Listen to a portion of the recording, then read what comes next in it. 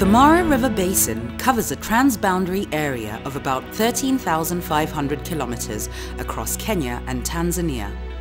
The Mara River runs 395 kilometers from its source in Mau Forest to the point where it drains into Lake Victoria.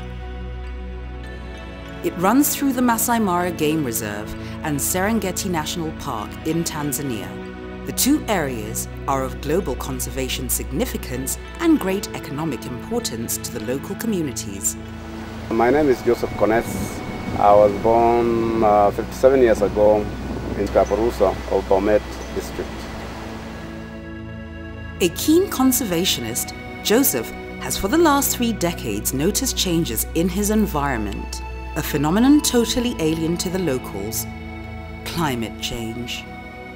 When I was young, we used to have regular rains, especially in the months of April and November. But during this time it's difficult because it rains any time of the year.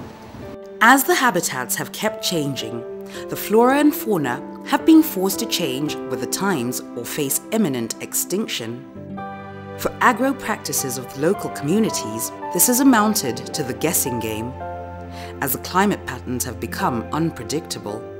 The last 20 years is when we saw these changes, especially myself, because we are no longer planting in the months that we used to plant.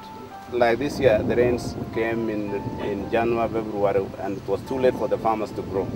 So when they started growing, then the crops, now the area is waterlogged, and I don't think they are going to have any harvest at all.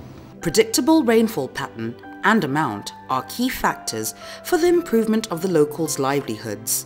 The food production around here has gone down because people are not aware of when to plant, and even if they planted, they might not get rain during that time. Over the years now, we have started receiving food donation, and we've never received ever before.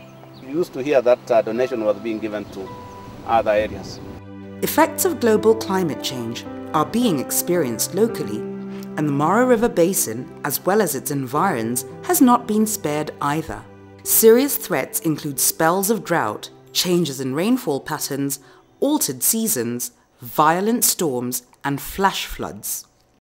The last 2 years, we experienced a dry spell. And during this, since I was born here, and we are talking about over 50 years ago, we've never experienced such a drought, because the main river, which you can see down this, which is a distributor of the Mara River, dried up for the first time since I was born. It just never dried. Last year, we had heavy rains in the months that we used never to have any rains.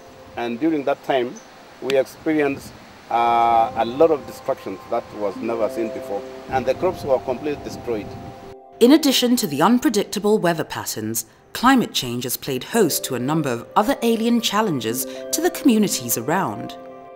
20 years ago, around, say, in the 80s, January, February used to be warmer. But now, with the change of rains or climate, we are now experiencing cold January, February or so because of the change in the rain patterns. The climate change has also made it conducive for the emergence and proliferation of diseases in the area. When I was young, we never knew anything about malaria, actually. It was very rare for people to catch malaria.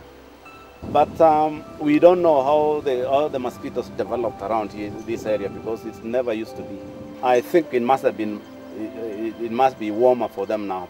The way forward to this increasing temperature trend is simply to cut down the emission, especially by the industrialized countries. The other solution is to plant as many trees as possible. So if we clear down the forest, it means that carbon dioxide, which is released, will just accumulate in air, and when it accumulates, it actually leads to increase in temperature. We can limit the damages from climate change if we act now.